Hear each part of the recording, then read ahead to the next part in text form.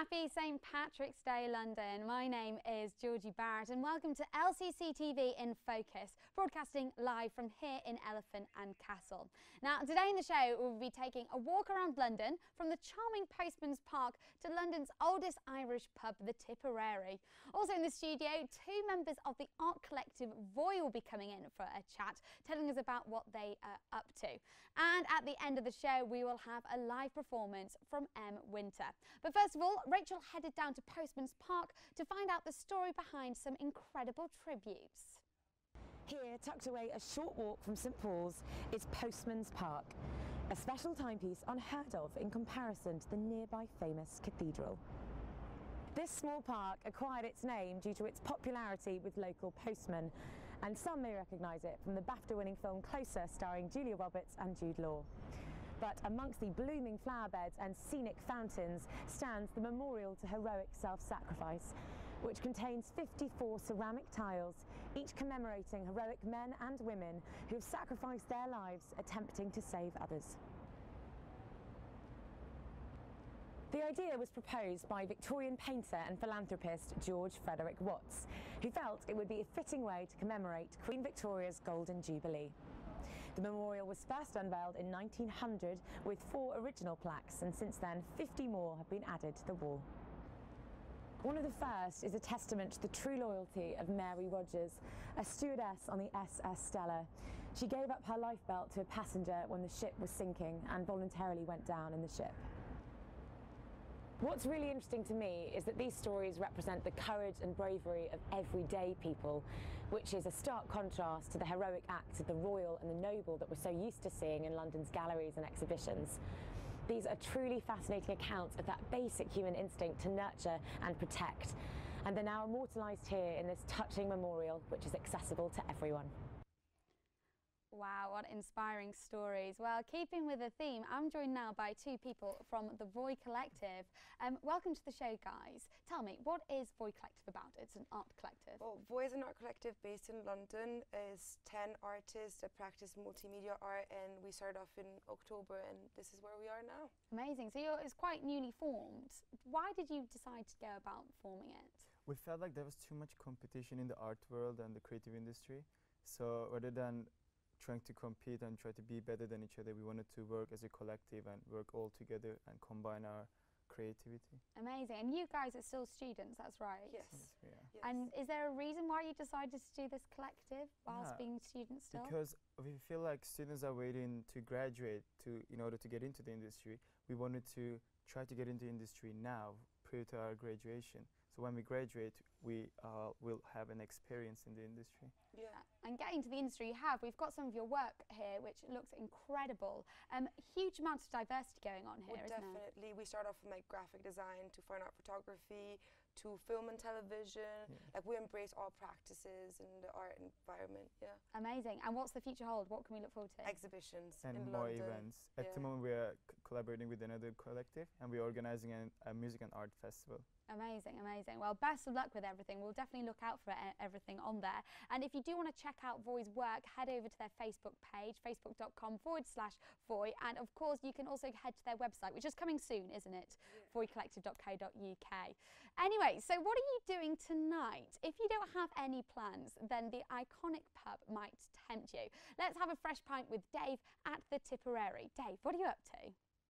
So with St Patrick's Day coming up, a visit to a traditional Irish pub is an absolute must. There's no better way than coming here, the very first Irish pub in London and the first place ever to sell Guinness outside of Ireland, right here on Fleet Street. Let's go have a look. The Tipperary was originally built on the site of a monastery in the 1300s where monks brewed ale. However, it wasn't until the 1700s, after withstanding the Great Fire of London, that it acquired its Irish heritage. Pint of Guinness, please, Steve. St Patrick's Day commemorates the patron saint of Ireland, the bringing of Christianity to Ireland, and a celebration of Irish culture in general.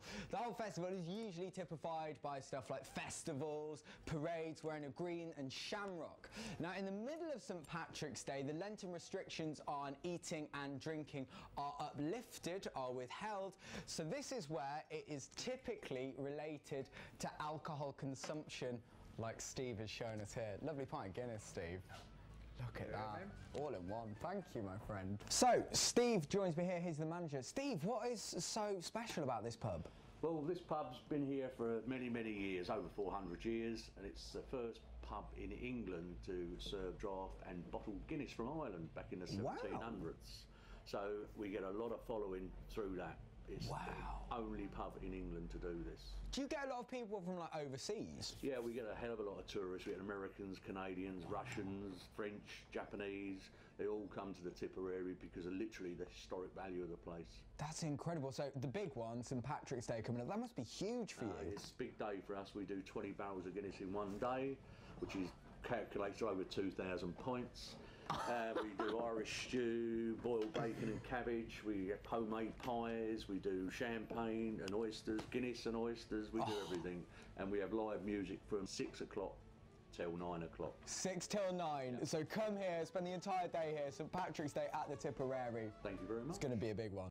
What a charming place. I would definitely be heading down there tonight. Well, let's kick off celebrations right away, because joining me now is singer-songwriter from Sweden, Emm Winter. And welcome to the show. What are you going to be playing us out? An original, What Have You Done To Me? Wow, we'll look forward to that. If you do want to check out more of Emm's music, you should head over to her SoundCloud/Emm Winter.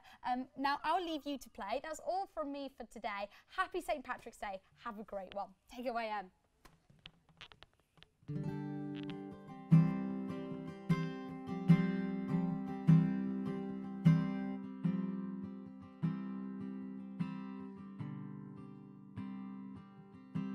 Please help me out.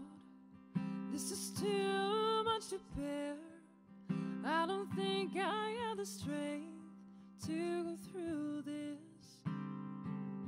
I was told before it will hurt like hell, and there will be no words to tell how much it hurts. So look at me now, I'm dying on the floor. There's a chance that I forget how to breathe. Oh, love, what have you done to me? I was born to be free like a strong man. Oh, love, oh, love, oh, love, what have you done to me? There's no way out of here, 'cause once you can see, there's no way you can go back and see it. So please help me out to ease this pain. I could sure use a hand to go through this. Oh, love, what have you done to me? I was born to be free like a strong man. Oh, love, oh, love, oh, love, what have you done to me? What have you done to me?